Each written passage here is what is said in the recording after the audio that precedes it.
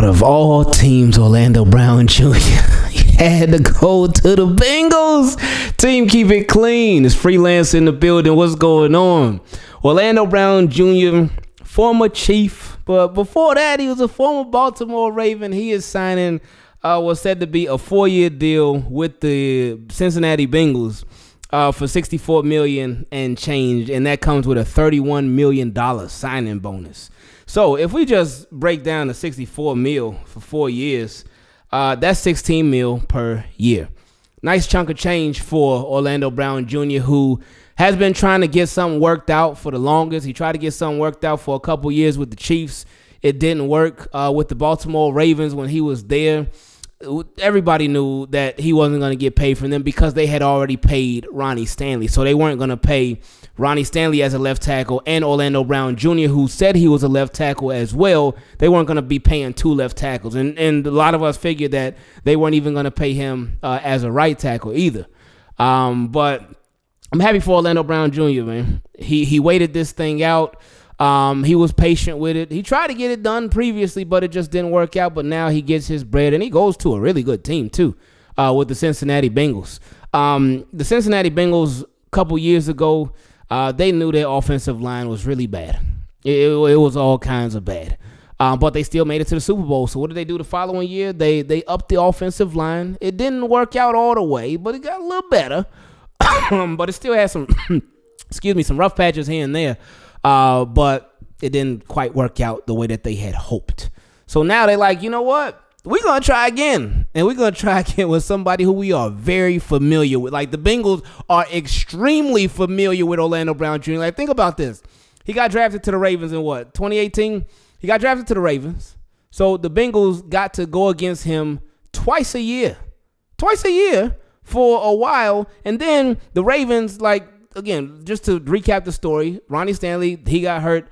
And when Ronnie Stanley would get hurt, Orlando Brown Jr., they would move him over to left tackle. And he did pretty good there. But, again, we knew that he wasn't going to get paid from the Ravens. And they ended up trading him to the Chiefs. I'm like, man, you really made a strong team stronger. But anyway, they traded him to the Chiefs. And now, so they go from playing Orlando Brown Jr. twice a year to playing Orlando Brown Jr. like twice a year again, because, you know, these Bengals, they end up seeing the Chiefs every year, twice a year, because they played them in the regular season, then they turn around and end up playing them in the playoffs like every year now. So they got to see a lot of Orlando Brown Jr. So you get to see his highs, you get to see his lows, you get to see everything in between. So they are extremely familiar with this guy. So now they turn around and they sign him. So they definitely got to get a scouting report multiple times. They got plenty of scouting reports on him. But this is a good signing for them. And this is a good move for him as well.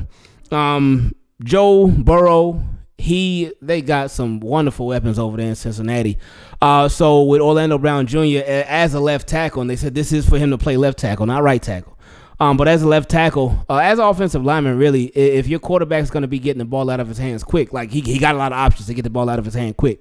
So there's going to be times when Orlando Brown Jr., he won't have to hold up so long and whatnot. But it should be a pretty good fit for him. So I'm pretty sure it's going to work out.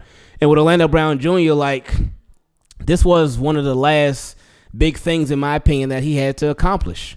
He got drafted. He got drafted a little later because he's probably a higher pick, maybe a first, second round pick, but he had a bad combine, so that dropped him. So the Ravens took advantage of that. They drafted him, and it ended up going good. But then again, they weren't going to pay him, so he went to the Chiefs, and they tried to work it out. They had been negotiating for years, but they just couldn't get it done. So now he's a Super Bowl champion. He's a Super Bowl champion, and that's something that not a lot of people can say. But anyway, he's a Super Bowl champion, but he couldn't quite get his bread. He played on a franchise tag for Kansas City, couldn't get his bread from there. Then last week, the report came out that, the Chiefs are going to let Orlando Brown Jr. test free agency. Well, they let him test it, and now he's with the Bengals. So now he gets his big payday. So he's just been accomplishing everything over these past couple of years. His career has just been moving. It's been elevating. It's been taking off. So I'm happy for Orlando Brown Jr. So now he's going to some, like, good teams in the AFC. Like, back when the Ravens were a lot better back then, when he was on there. And then he went to the Chiefs, and they obviously are great.